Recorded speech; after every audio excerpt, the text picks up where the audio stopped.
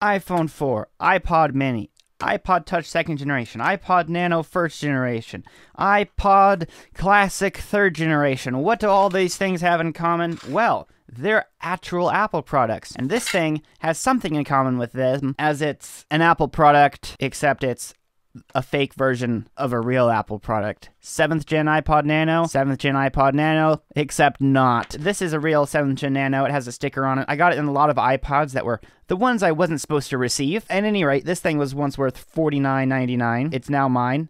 This thing, not near worth that. I paid $16.19 for this fake iPod Nano. Brand new with only some slight damage to this thing for some reason. This lady is probably...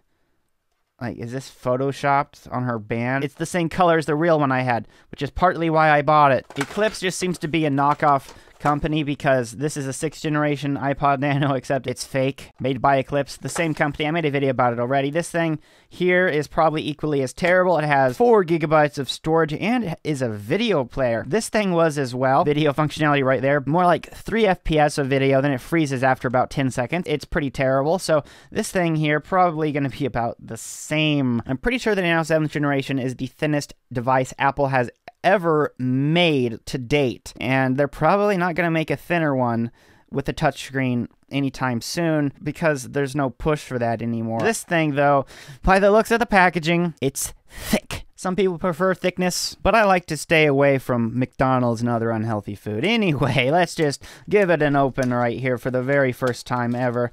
Breaking the seal on our piece of garbage. Why is this all bent up? Straight out of the package. Was this thing resealed or some such? What do we got here, guys? Is our device going to fall out? You know, we got to get our manual all good and... oh, watch how-to videos at ECLIPSEmp3.com/support. That URL redirects to an entirely different website, a support page for JLab, which must be what this company turned into. Terrible stock photos and gamer girls. Oh, so this thing is micro USB. Cable.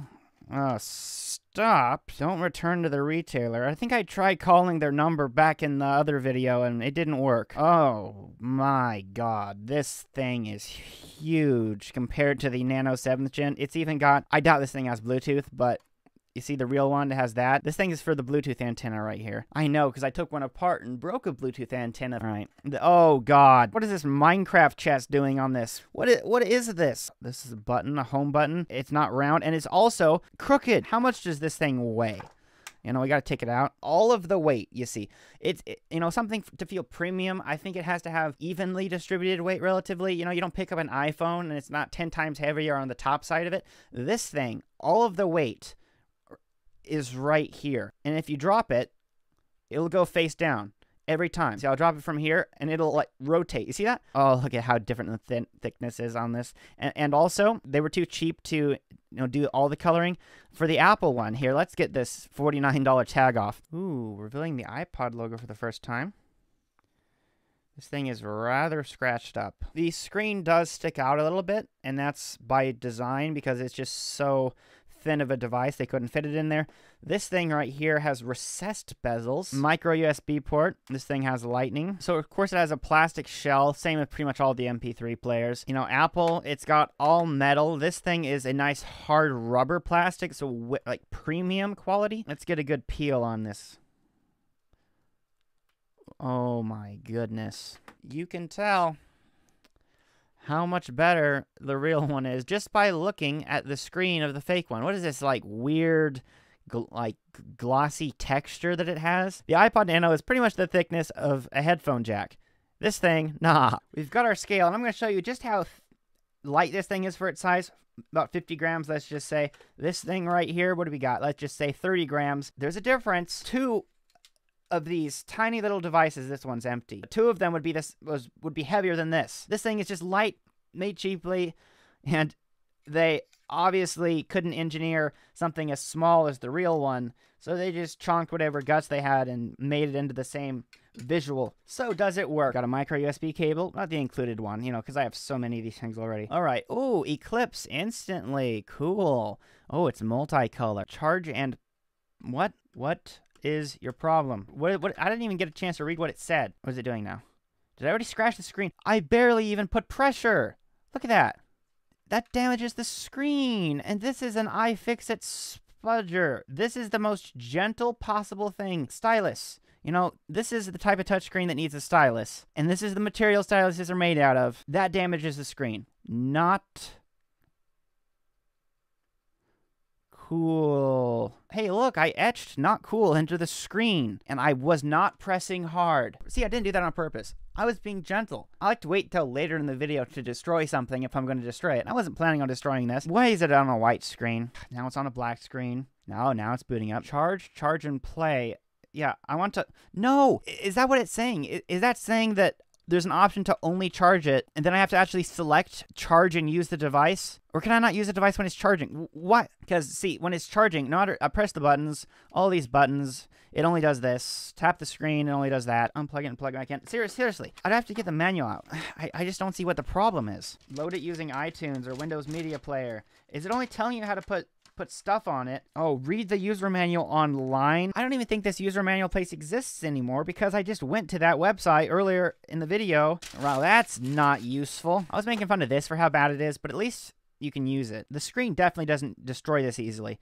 Let's see, take that thing off. I'm doing the exact same pressure motions, and that thing was not scratched. This fake product right here is less terrible than this fake product. Unplug.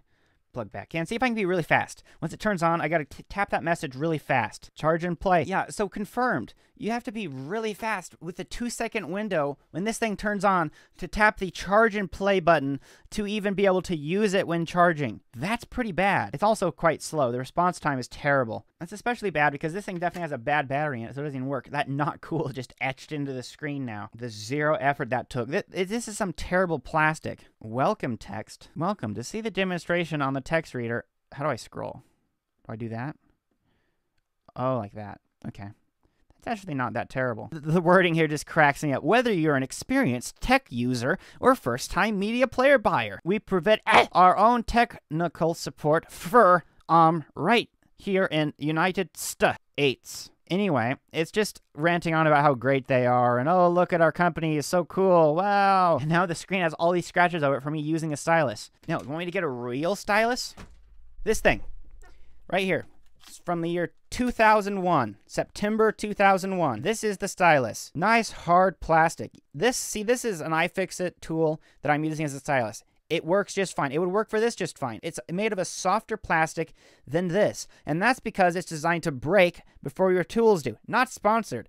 I'm just saying what it is. In other words, it's designed to not damage things, and it did. Not its fault. It's this thing's fault for being terrible. So there should be a notepad on here somewhere. Yep, notepad. I'm showing you that I can draw on this thing, right? This right here, no scratches. It's not going to scratch it. This is the thing that scratched this screen. Oh, look, it's making it worse. I could do that exact same thing on this. And let's scroll down. Oh, yes, no scratches, just my fingerprints. So, yeah, terrible. Let's turn this thing back on. Did it forget that it was on? Okay. Scratched up screen that it has now. Here, let's use the Palm Stylus. It has how to load music on it, .avi. I think that's what they had on the other device. Oh, we can use it in horizontal mode. Oh, this is the exact same video that was on this device. The exact same one. Does it have speakers in it? Turn the volume up. No speakers. Oh, and look at the frame rates. Look at that. It's terrible. They're not doing very much camera movement. Already, the video player functionality is a lot better than on the other Nano. Or should I say, not iPod Nano. Home button. All right. Do I have any photos built in here? Directory list. Man, it doesn't go to a Photos app. You have to like browse the directory list. Oh, ooh, yes, photos. These are built-in photos, by the way. This was not pre-owned, so these are all built-in. Okay, we got some singers for some reason. Is there preloaded music on here of these people? Music. iPod UI is way better, and keep in mind that this thing right here that I'm saying is way better. It's the first generation iPod Nano, and this thing is copying the 7th generation iPod Nano, which is the last iPod Nano. eBooks. Doesn't have books on it. Imagine reading on this. Satisfied with your purchase of Match Speed Media Player. What? That's not what this thing is. Of course, this device would have, thank you for buying this product that isn't even the product it's talking about. All right, since I can't play music that's on it, we got to put some on it. It's royalty free. All right, so we're in the OS. Get the screen to turn on. Okay, does it die instantly? Yes. Plug it in. I hate micro USB. Turns on. Oh yeah, we got to be really quick. Use it. Wait.